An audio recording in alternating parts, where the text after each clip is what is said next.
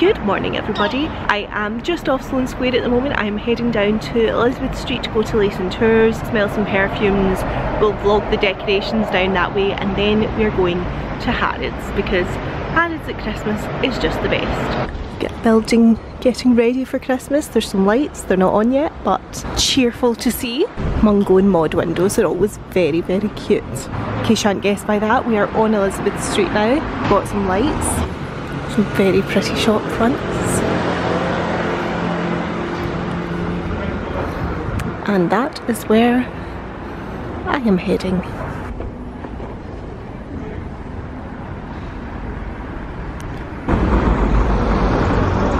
This is not very Christmassy, but it's very pretty. So you've got Joe Loves, and then I love the colours in this floral arrangement. Again, it's not technically Christmassy, but the colours make it very sort of rich and festive.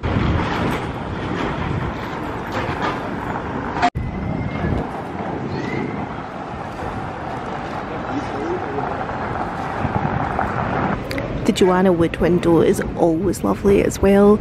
It's kind of unfortunate it's right behind the lamppost, so you can't kind of step back and get the full picture, but it's always beautiful.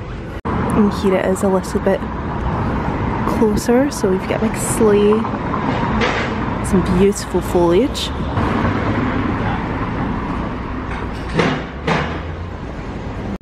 And now we're going to head down and see what Peggy Portion have got in store for us.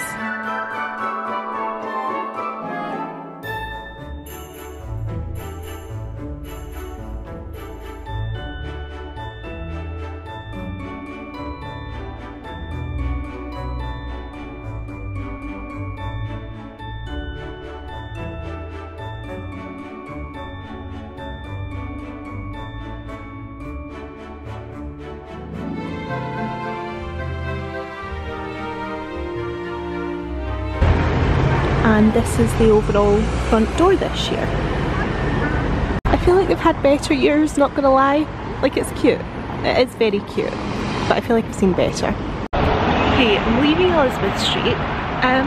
Wasn't blown away, if I'm honest, by any of those decorations. My eye is still a bit swollen, so I'm still not doing eye makeup. I feel like it looks really odd on camera. Yeah, I don't know if it's just because, like, last year it was on, then it was off, then it was on, then it was off, and lockdown was happening, then it wasn't, then we were out, then we were in. If maybe this year people just haven't really invested into their Christmas decorations in the same way because, you know, just in case things happen, because obviously with commercials these things need to be planned so far in advance. They were probably planned when we were still in lockdown in like March. But anyway, we are now walking to Harrods, where hopefully we will be blown away. So I'm walking up West Hawkins Street now. So there's Daniel Galvin to give you an idea of where I am, and this is a bit more like it, guys. Trees and this beautiful entrance here. See, this is more what I was expecting on Elizabeth Street. And Waitrose has got trees up above it.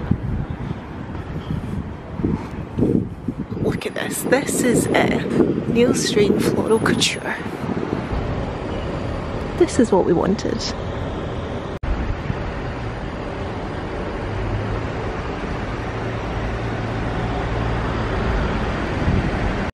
There's Louise Kennedy, again a bit more impressive.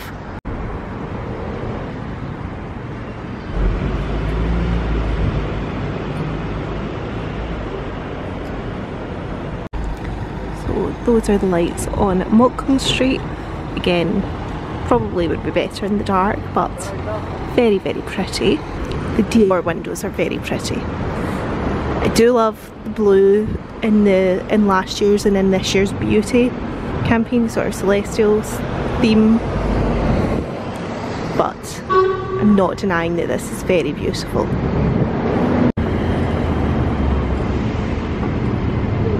Hello, this is editing me of the future. I actually decided to take the footage of what I took at Harrods and make it a separate Harrods tour. That was actually yesterday's video, so I will link that up in the eye if you haven't seen it already. I just figured there was like half an hour of footage and it kind of stood alone rather than putting it into this video for everyone to see it if they didn't really want a super in-depth Harrods tour. So on to Covent Garden. Okay, I'm not quite hands-free, but I'm as hands-free as I'm ever going to be because I will have luggage tomorrow. So I am going in to the Lisa Eldridge shop. I had a slight repeat of the Fortnum and Mason situation in Lisa Eldridge, where the shop was louder than me in terms of my camera picking anything up. So you've got a bit of a voiceover going on in this video. I talked back in January about how I wanted some Lisa Eldridge rings, so I was very excited to see the jewellery in person in the shop. In the jewellery cabinet, she had Audrey Hepburn's Cartier lipstick holder on display. There's a whole video on Lisa's channel about that, which I'm sure if you're interested you will have watched already. You can see it in the shop in real life, and you can see the AF engraving of her married initials on the bottom, and it was just a really special piece to get to see. As well as the Cartier lipstick holder, a lot of Lisa's vintage collection was on display, and that really was my main reason for wanting to visit the shop. As much as I have liked the lipsticks that I've had so far already, it was really getting to see those vintage pieces that I most wanted to do. I loved getting to see all the old packaging and the designs in person. So much of it really wouldn't look out of place on the shelves today, to be honest, and just to get to reflect on the people who might have owned and used these things, people who obviously prized them enough to keep them in decent condition to pass on so that they could end up in Covent Garden in Lisa's shop today, rather than just somebody who had this and, you know, used it up and threw it away the way so many people would have.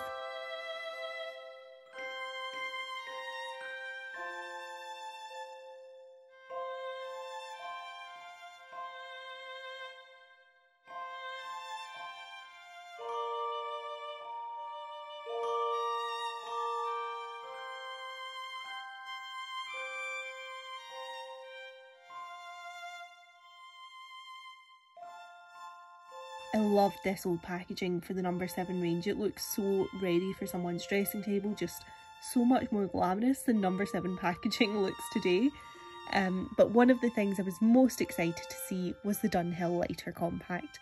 Lisa has shown this in depth in her vintage makeup collection video, so again, I'm sure if you're interested in it, you've seen it, but it was such a joy to get to see it in real life. I talked in my Dior Christmas lipstick set video about my love of old compacts, so as you can imagine, this was just thrilling to get to see so many gathered together in one place.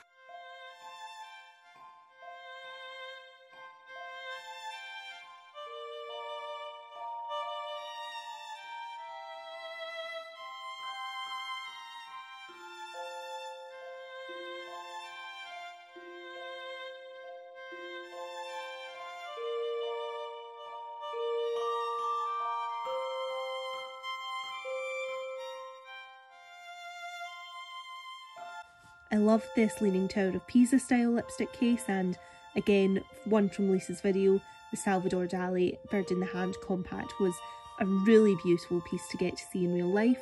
It felt like such a privilege to have all this laid out for us to wander about and see, and up at the top of that particular bit as well, we also had this piano compact. The legs on this fold in so that the owner could take it out if they wished, and then they fold out to obviously make it a display piece too, so that did really appeal to the novelty loving side of me.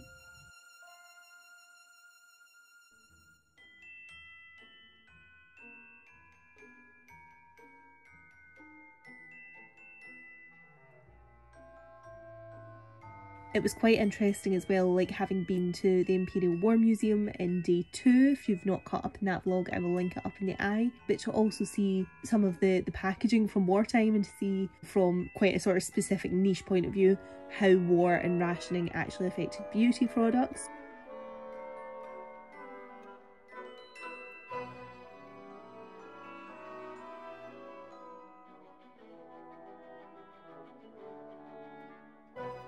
Speaking of loving a novelty item, I also eventually got to the Lulu Guinness store on day 3.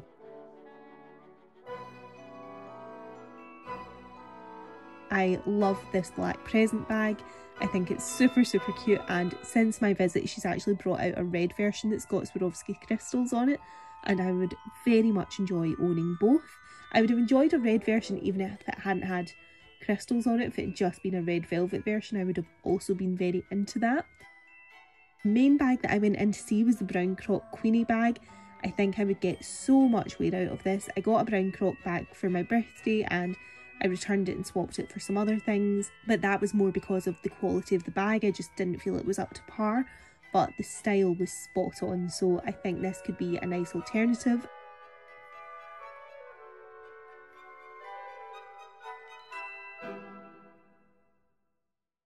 I also do love the iconic Lulu Lips clutch, definitely one for a future purchase. Definitely hoping for some Lulu handbags to join my lineup in the future. Hey guys, so I went to Eldridge and didn't buy any lipstick because I couldn't get near the lipstick counter, but I did get to see all of her vintage stuff that she's got on display, which was amazing.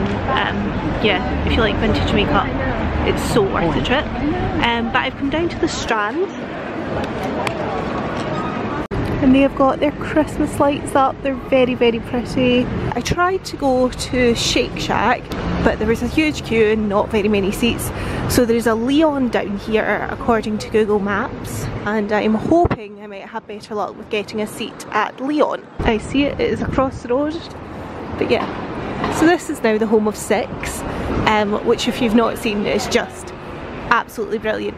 As I said, the Prince of Egypt was amazing, but they're just very different shows. So like Six is a cast of 6 people, Prince of Egypt's like a full ensemble cast, amazing choreography, like it's a proper show, if you know what I mean. So yeah, both excellent, both highly recommended. And now I'm going to go to Leon.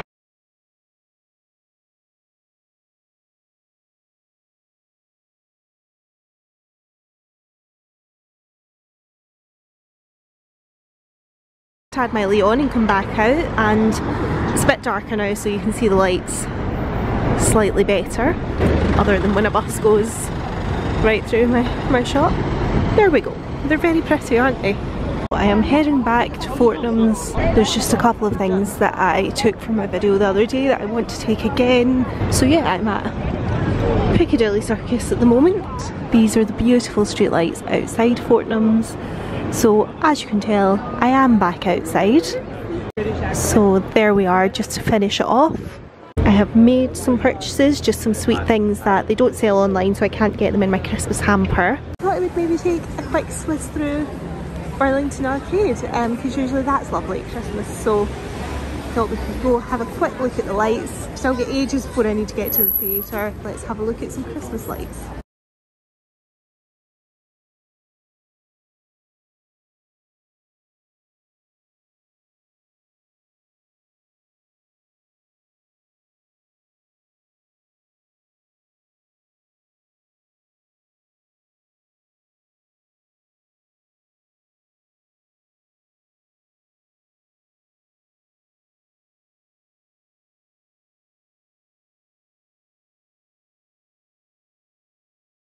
Oh, here's the Roja window. They always do a nice display.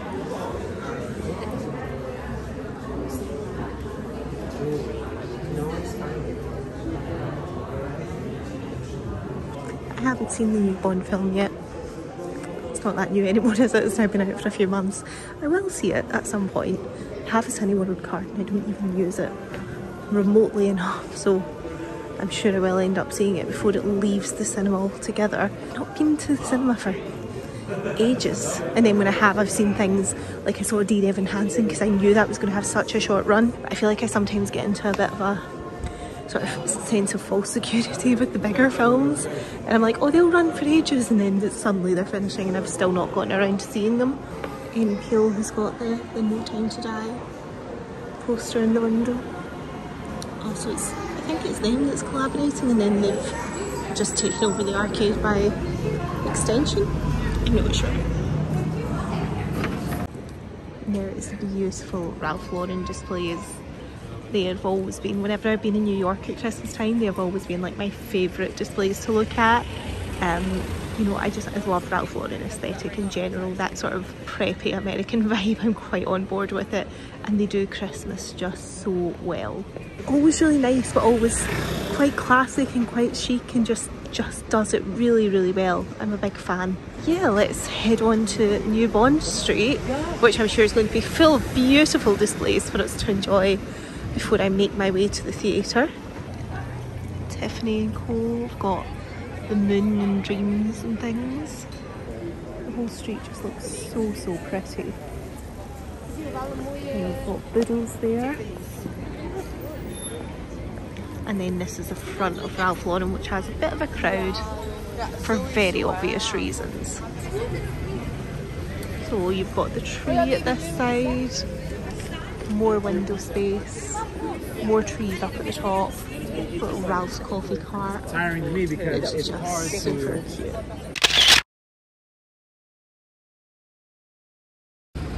It's Cartier, which always does a good display. The Vulgary display is very effective.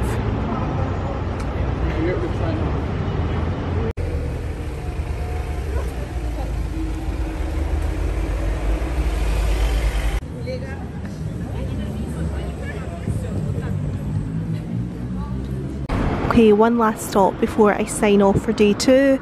Here is the front of Annabelle's. They've done it like a gingerbread house this year. It's not obviously very lit up, so I feel like this might actually have been better in the daytime, but I don't know if I'll be in this area tomorrow, so in case I'm not, here is the front of Annabelle's, which is a favourite club that usually do a really good display. So as you can see, it's taken over the whole front of the building. It is very impressive. It just might have been better in daylight. But with that said, I'm off to the theatre now for my second time seeing the Prince of Egypt in 2 days.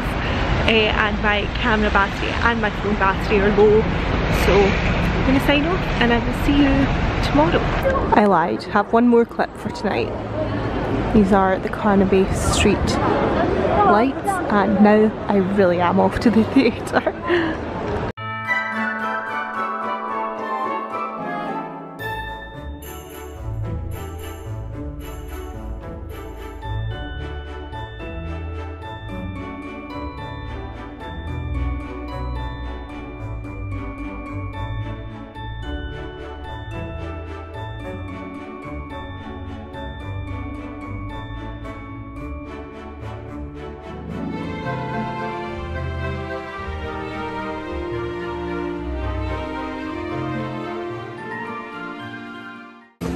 Look how busy this is.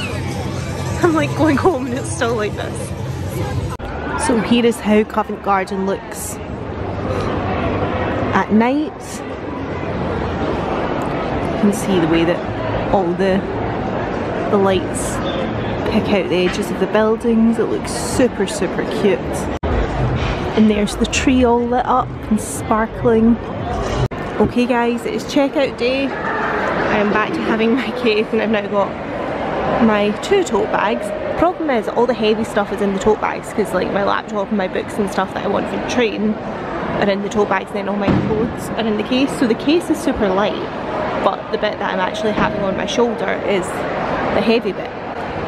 So I'm back in Covent Garden. I don't think I'm going to do very much today because I've got the bags and stuff. So I have ordered Shake Shack, so I'm just waiting on it being ready, and yeah, I'm going to take my time eating that and then wander in the direction of Euston at a very leisurely pace. It's about as exciting as today is getting. So I got the standard Shack burger, and then I've got the truffle fries, but I've got the truffle sauce on the side because I'm a bit picky with truffle. Sometimes I like it, other times I don't. I've never really quite worked out why, so I thought I'd put the sauce on the side rather than get it all over the chips and then find out I didn't like it. And I've got the Christmas cookie shake. So, a very festive last London meal. I know I've literally shown you like nothing today guys, but I promise there's been nothing interesting to show. But I am now, I'm at Euston waiting on my train home, and I've come into Lyon, so I'm getting to try the second item I wanted to try from their Christmas menu, which was the snow turkey burger. So this is the vegan burger with no actual turkey, and then it says a Gouda style cheese, but it's not actual cheese because it's vegan. Crispy crumb soya vegetable protein burger in a sourdough bun topped with vegan cheese, slaw and cranberry sauce. And I am intrigued by this one. So this is the inside. It doesn't taste like meat. If you're looking for something that's going to taste like turkey, it's not. You can tell it's like a veggie patty, and the cheese is not the best cheese I've ever had, but do you know what? Saving the planet, I can feel good about myself for this meal. So yeah, I'm going to eat it. Probably not the best I've ever had, but I'm not a connoisseur of vegan food, so it might be absolutely outstanding in terms of vegan options on the high street. So I'm not going to knock it, I'm going to finish it, and I would eat it again.